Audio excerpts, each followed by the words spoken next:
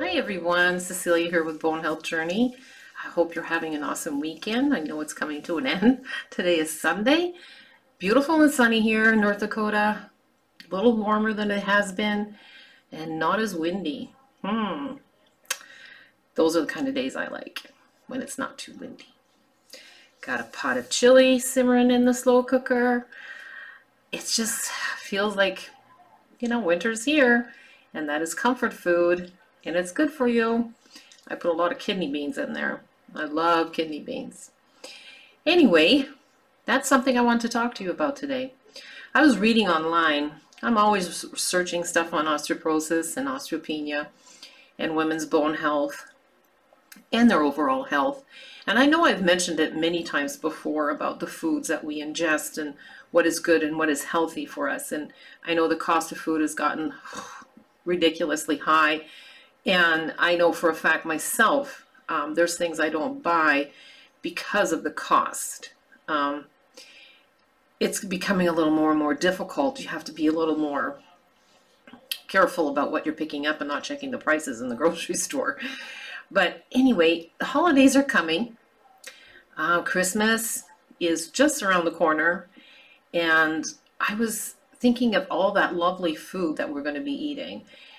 And then the other night when I was reading about a lot of women really do not take osteoporosis very seriously.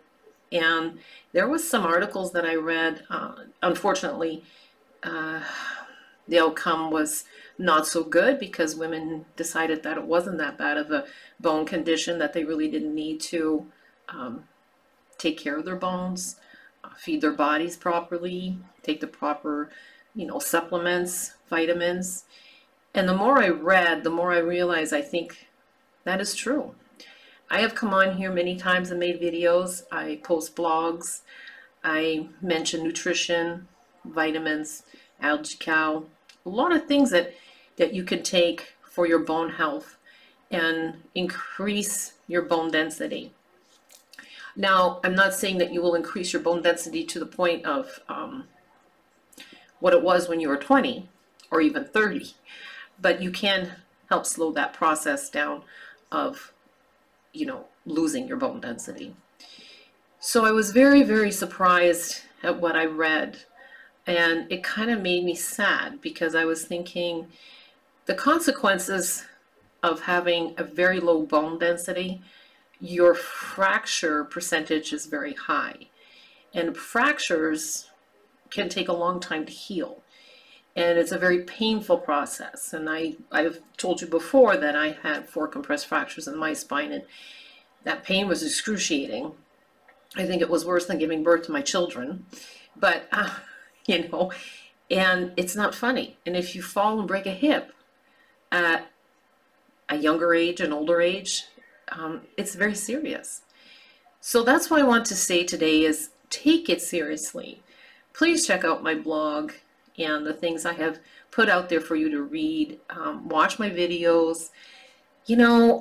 That's what I'm here for. I'm here to encourage you to do what you can for your bone health, and please take it seriously. After reading these articles, I was just like, wow, I guess if, I hate to say this, but I mean, if you had a diagnosis of cancer or something else, you would take charge.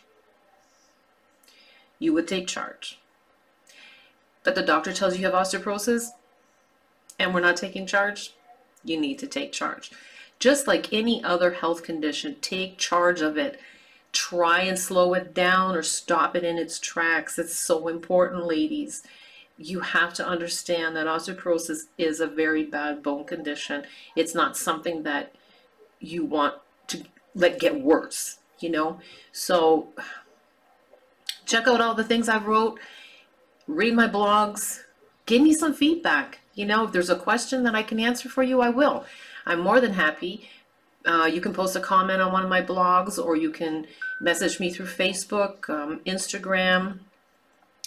So take charge of your bones.